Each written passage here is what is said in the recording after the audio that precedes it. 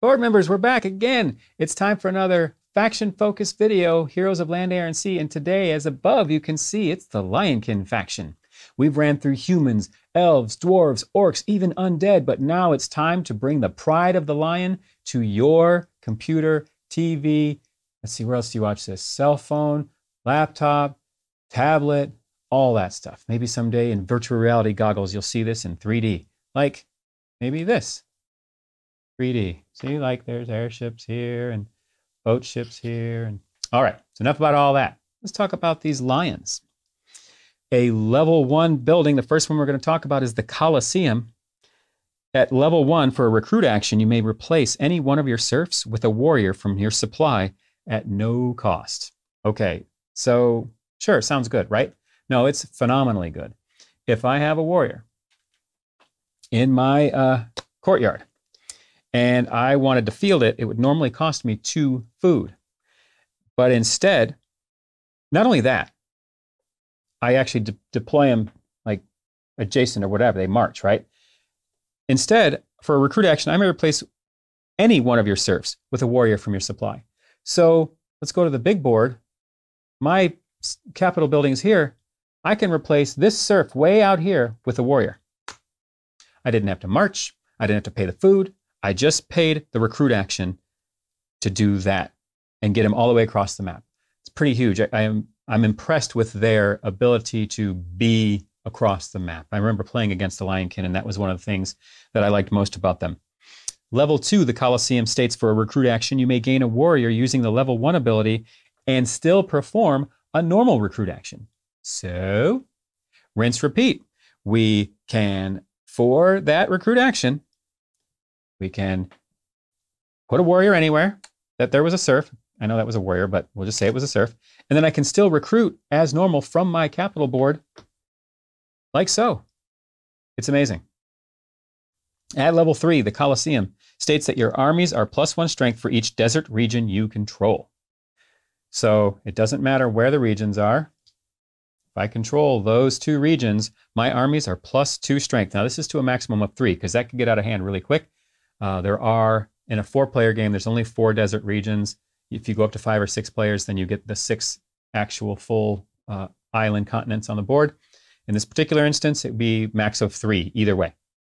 That is the Colosseum. Now, what would a Colosseum be without a Gladiator? That's right. You get to summon the Gladiator, and his name is Regulus.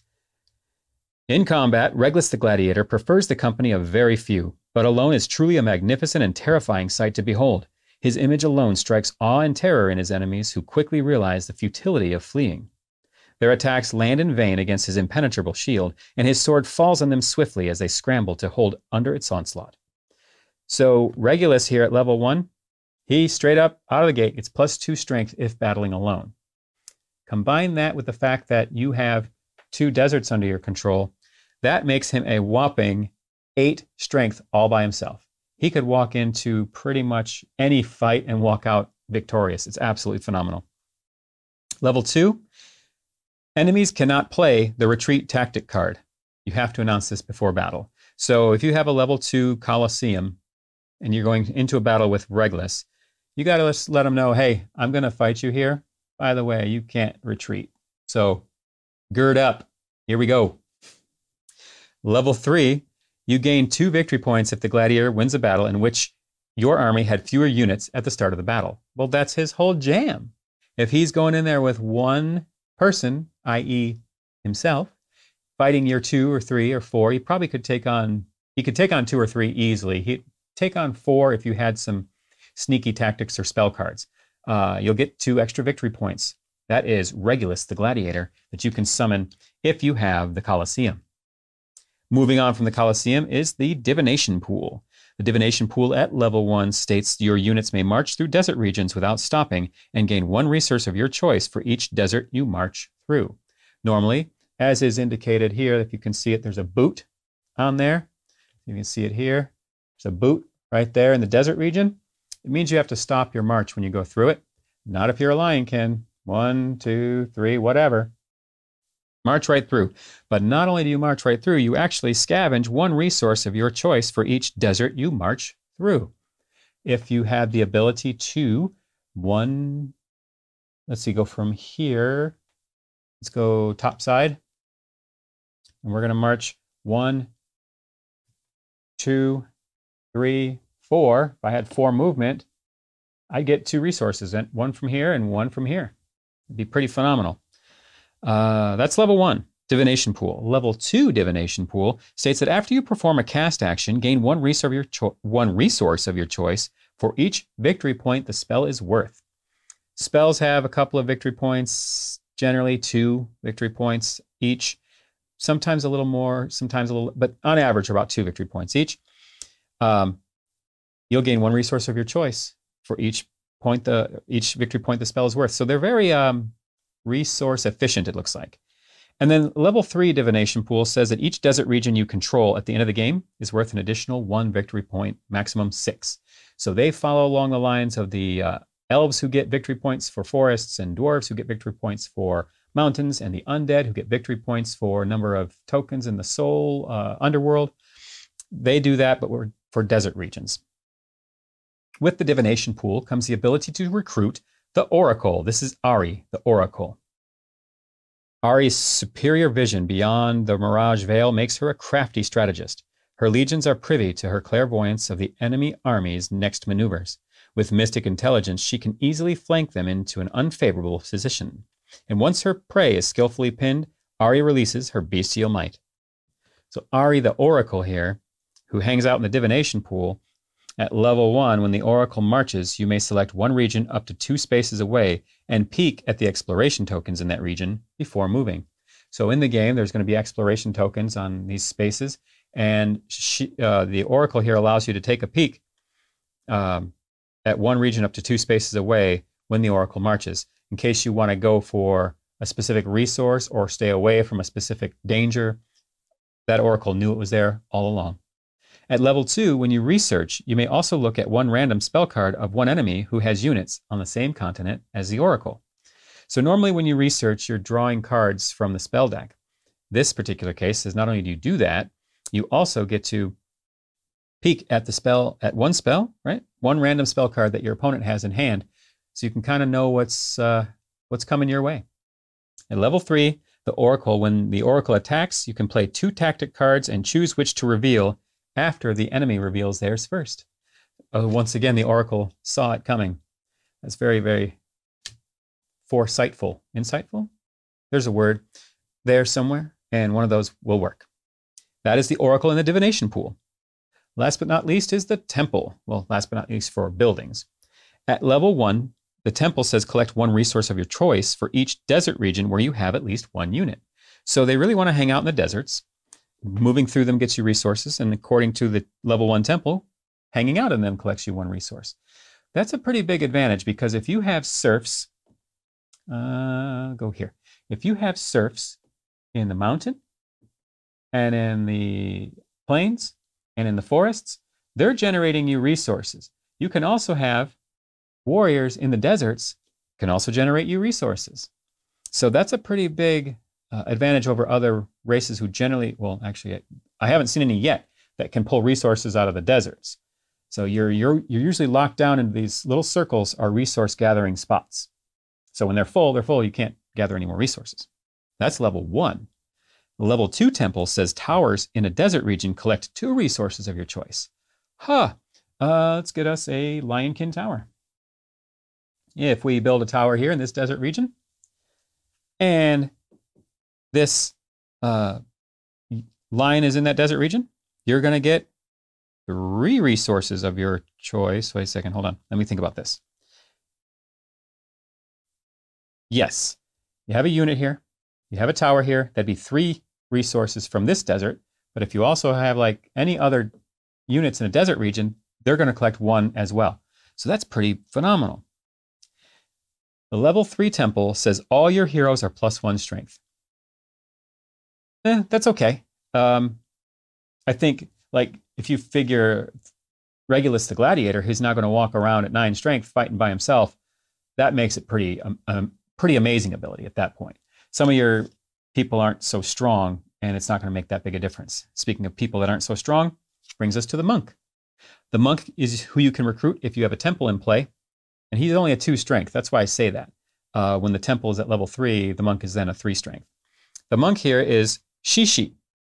Shi Shi has given her life to the smoldering heat of the desert, developing a spiritual connection to the barren landscapes. Among the oldest in creation, Aughmore's desert spirits send visions to guide Shi Shi's tactical movements. On command, the spirits grant her a gust of desert energy and allow her transformation into dust so she can instantly appear to her comrades in need. All right, let's see how that translates into abilities. Oh, level 1, all desert regions are considered adjacent to the monk. So this monk literally, where are you, monk? Where did I put you? Here you are. Will literally move from here to here as 1 space. That's 1, 2, whatever, 3. That's pretty wild. That's what I remembered most, was somebody was teleporting around the board. It was the monk. Level 2, the monk may take 1 unit with her when she marches or flies using the level 1 ability. Okay, so we march together at level 2. Now I'm taking the warrior with me. We both teleport. Super powerful. At level 3, plus 2 strength when a battle results from using the level 1 ability. Okay. Go back to example. Let's go fight us a lich and a, well, that's not the lich, but you get the idea. An undead hero and an undead warrior. Okay, the monk may take 1 unit with her when she starts a fight. Just like that. Starting a fight in this desert, because it was adjacent, the monk is now 2, 4, 5 strength. Now we're getting somewhere with that temple ability. 5 strength, and as long as the battle resulted as a result of this particular march. So 5 strength just for her, and then 2 for the warrior. That's going to be, plus strength for each desert region you control. So if you controlled another desert region, the army itself is plus 1 strength. So 5, 6, 7, plus 1 for this is 8. So this is a strength 8 army against a strength 4 army. Yeah, it's going to be hard to overcome. Make sure to use the deserts to your advantage if you're playing Lionkin. Lionkin also get access to boats and ships just like anybody else. So let's take a look at the Lionkin's ship here. That is their sea dock vessel called the Longboat. The sea dock level 1 says the Longboat is plus 1 movement if 2 units are aboard. So it goes 4 movement instead of 3 if there's, as long as it has 2 units, just like that. At level 2, when the Longboat ends a sail action on a shore region, any units aboard may immediately perform 1 free march action. Pretty good. So to kind of break that down a little bit, on your player board, you only get access to so many actions. So this states when a longboard ends a sail action on a shore, any units aboard may immediately perform 1 free march action. So you take a sail action with 1, you get these little action tokens, and I spend 1 action token to sail. Well, when I sail up into a shore region, at level 2, it says not only that, I get a free march action with both of these. So if I wanted to, this guy could go here and this guy could go here, or whatever I wanted to do, and not use up another action token for that. That is pretty powerful. At level 3, the Sea Doc says if using the level 2 ability, the army is plus 2 strength if their march resulted in a battle. So if by marching they ended up fighting, if this was the case, they would come here and start a fight because of that action, then they're plus 2 strength for doing so. Well done, Sea Doc. The last thing to talk about for them is the Air Spire. This is their airship here. Very ornate looking air vessel. Let's put a couple of things in that and see what it does. Level 1, when defending, before tactic cards are revealed, you may fly the glider and the units aboard it to another region. It may not result in battle. So, sounds like you can retreat without playing the retreat card before the fight even starts. Level 2, when the glider enters a desert region, gain 1 resource of your choice for each unit aboard. I mean, that's pretty self-explanatory. When you move this into a desert, you get to 1 free resource per unit on top. And level 3, when attacking, before tactic cards are revealed, you may move the glider and the units aboard it up to 1 space to join the battle. Cannot exceed the region's unit limit of 5. So let's see here. When attacking before cards are played. So if I'm attacking here, we could move this into here. Then the region limit of 5. So we've got 1, 2, 3, 4. So yeah, we'd be fine here. Basically, they get to move as a response to me attacking with this warrior here. They're very, very mobile faction, the Lionkin are. My best takeaway from Lionkin is really, really use and abuse the deserts. Get those resources. Get those teleportation abilities. Get them going ASAP. So build that temple so you can have the monk. So the monk can drag somebody with them from desert to desert to desert to desert. Let's see here. What else is there? Oh, swapping the serfs for warriors and like recycling them. So basically training them up in the field instead of spending resources to create warriors. You make the serfs, you turn the serfs into warriors over the course of the game instead. I think you'll come out A-OK if you run the Lionkin faction in Heroes of Land, Air, and Sea. If you're watching this on the live stream, thank you so much for attending today. I really do appreciate that. If you're checking this out on the YouTube replay, thank you as well. It's also very much appreciated. Consider giving it a thumbs up. Subscribe to the channel. It really, really does help me out. If you want to see more of this content, let me know in the comments below what you think of the Lionkin faction, or if you have a favorite faction of your own. For now, that's going to be it. And as always, we'll see you at the next boardroom meeting.